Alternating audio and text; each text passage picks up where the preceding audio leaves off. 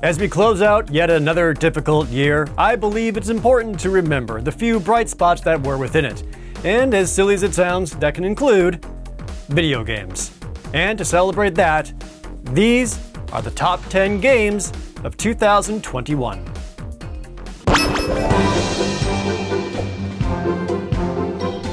Sometimes I just need something to relax with. And considering a sequel has been in demand for, over 2 decades? New Pokemon Snap perfectly fills that need.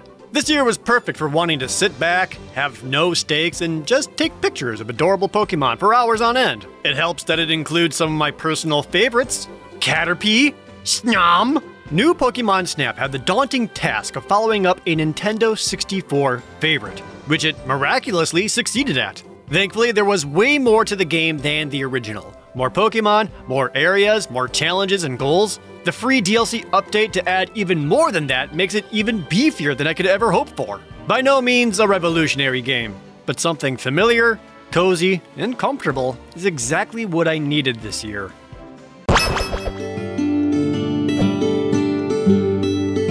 Just when you think people are sick of survival crafting games, a breakthrough case goes practically viral. The Viking-inspired Valheim looks much like a typical sandbox game we've all seen dozens of times before. But after a couple of hours, its uniqueness begins to shine through. Simple yet engaging combat, fantastic exploration in a procedurally generated world, and easily my favorite, the building system. You're able to create surprisingly intricate buildings, and it is representative of how much improvement you've made as you play the game. Add on the sea travel, gardening, weapon crafting, and probably my favorite food system I've seen in a survival game. And then the monsters attack. Ask anyone about the first time they encountered a troll stomping around in the forest, the undead of the swamp, or any of the massive god beasts you have to slay. It's the clear sense of direction at a chill pace with engaging, exciting combat that keeps people coming back. And I'm anticipating every single major update in the months to come.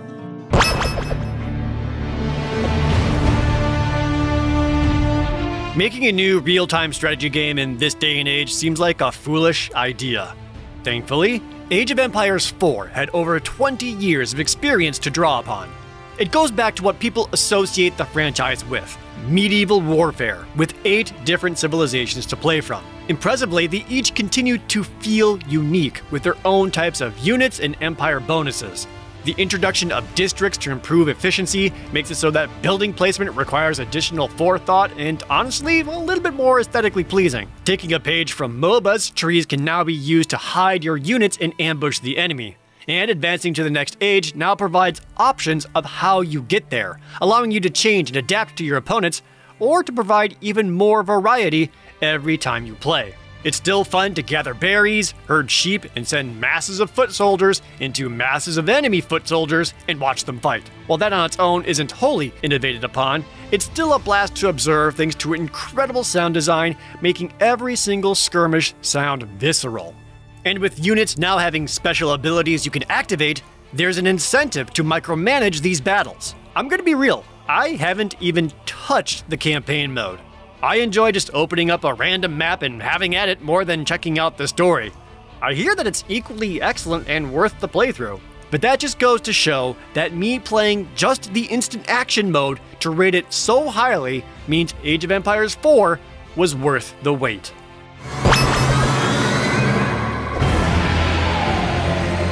Sometimes you don't need to reinvent the wheel. You just need to bring back a little bit about what everyone loved about the wheel in 2005. Resident Evil 8, The Village, isn't terribly innovative. It takes the same first-person gameplay that was new in Resident Evil 7 and makes it a little smoother. Then sprinkle in a hefty amount of Resident Evil 4, and you got yourselves one really solid game. Bringing back gun upgrades, customizations, and a weapons shop added a lot of brevity to the horror game. It struck that balance of survival and action, with plenty of puzzles and exploration to boot.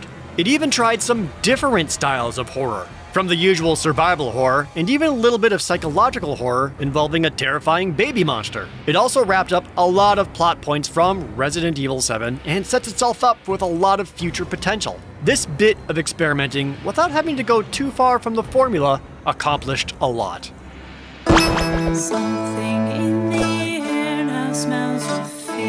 You know how much I love my RPGs, and also love strategy RPGs. Wildermyth is an indie title doing just that, with tactical, environment-based combat. What makes it so fun to play is that numerous skills can be used together or infused for additional powerful effects and can turn the tide of battle. It has some of the best strategy RPG gameplay I've seen in a long time. But on top of that, Wildermyth is a story-based game. You don't play with your characters through a single journey, but rather many. You watch them grow old, become more experienced. Their scars from battle and decisions at key points shape who they become. And then their prodigies continue their legends in the chapters to come. It makes its gameplay story-driven, as the combat is used to set up more story. I love it! This may be one of the more overlooked indie titles of the year, but anyone who loves strategy RPGs, creating your own characters, and lots of twists and turns that shape those characters, you absolutely need to play Wildermyth.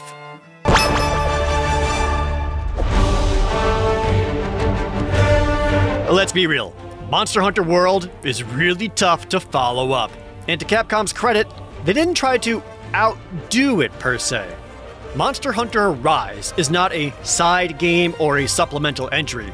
It is its own full-fledged Monster Hunter game, and the innovations it brought may be some of the most exciting things they've done in a long time. Building off of World, Monster Hunter Rise keeps the familiar aesthetic, more open area gameplay, and faster-paced combat.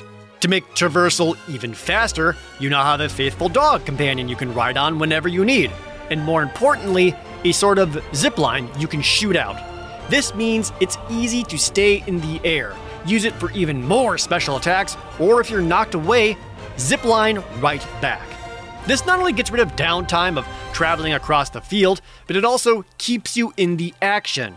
There's less getting slapped away and rolling around on the ground for a few shameful seconds. This makes that addiction of going back to hunt a big monster, carve its bits, and make it into new weapons and armor to fight even bigger monsters more fluid, finish quicker, and keeps that cycle growing strong.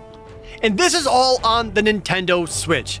Easily one of the best looking games on the system, with smooth online play and nary a slowdown in sight. With the expansion coming in a few months, it'll continue to be one of the Switch's top games.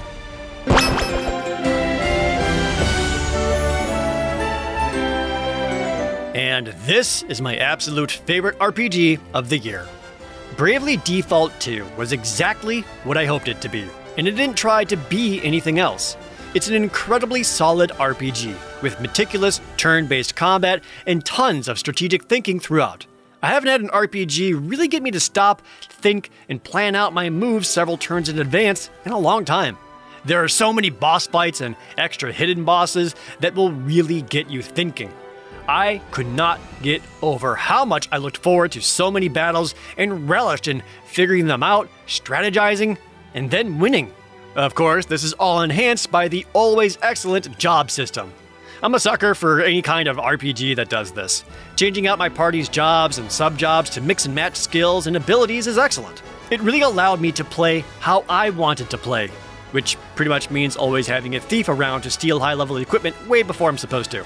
It has a just enough engaging story at first, and it quickly evolves into something much, much more. And honestly, shockingly dark at times. You don't have to have played any other Bravely Default games before this one. If you're in the mood for a 60+ hour RPG, and trust me, you always are, Bravely Default 2 is exactly what you need.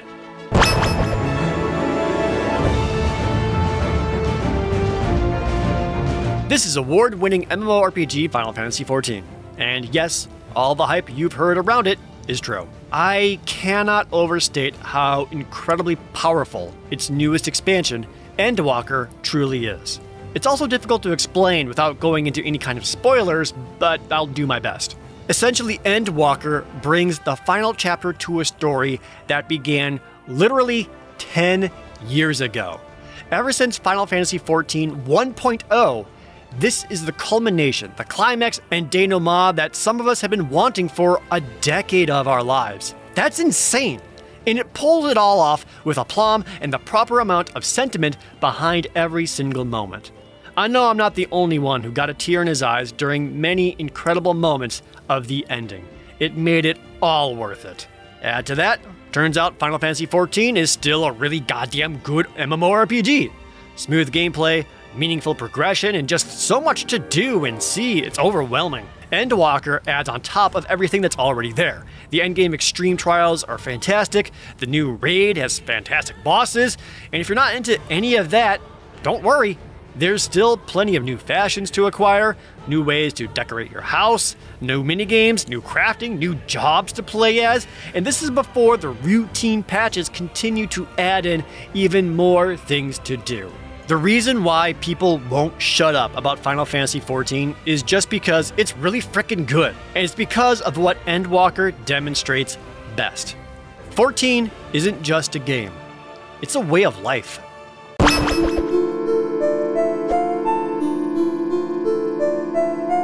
Inscription is the biggest surprise of the year. It is so good. I love playing card games, whether it's Magic the Gathering, Pokemon, or the occasional early 2000s era Yu-Gi-Oh!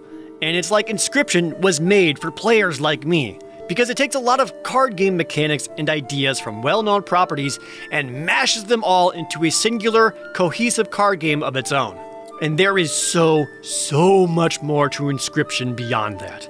I wish I could tell you more, but the less you know before you play, the better.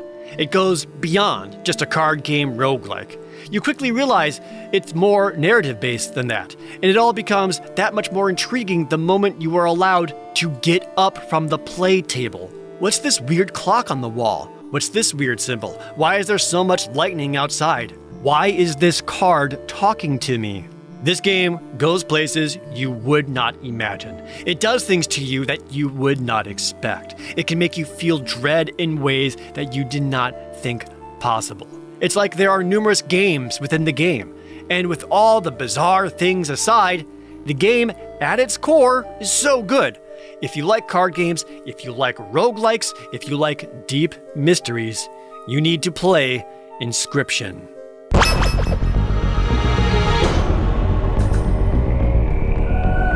19 years. It has been 19 years since the last time a brand new, original 2D Metroid game was released. Fans have been waiting, clamoring, and at times outright demanding a game where Samus only runs left and right, and it doesn't suck. Nintendo had a lot to live up to, and my god, Metroid Dread does, more than anyone could ever hope for. These are some of the tightest controls of any Metroid game, or of any other 2D action game that I've ever had the pleasure of putting my hands on. Aiming while moving, sliding, counterattacks, swinging, and speed boosting all work together in such perfect harmony that the controls become a perfect extension of your mind and your intent. This allows for so much exploration and experimenting with abilities to reach secrets and power-ups. Not only that, much like the Metroid games of old, Metroid Dread can not only be sequence broken, it was practically designed to be. The developers knew and encouraged players to get to areas they weren't supposed to yet, to have new weapons before they were supposed to. Even in my first playthrough, it turns out I did an accidental sequence break without even knowing it. But my favorite part of Metroid Dread was each and every single boss fight. These are some of the best boss fights I've ever seen. Each one pumped a lot of adrenaline with unique patterns and mechanics that required quick reactions and learning. However, it's when you realize that there are tricks, secret attacks that make the boss fights even easier that you really get that euphoric feeling of being smarter than the game itself. I made sure to get 100% items, and as soon as I did, I was ready to play through it all again. It's rare for any game to invoke enthusiasm into me to want to play anything a second time through. I am so willing to give a second, third, fourth, or more playthroughs of the best game of 2021, Metroid Dread.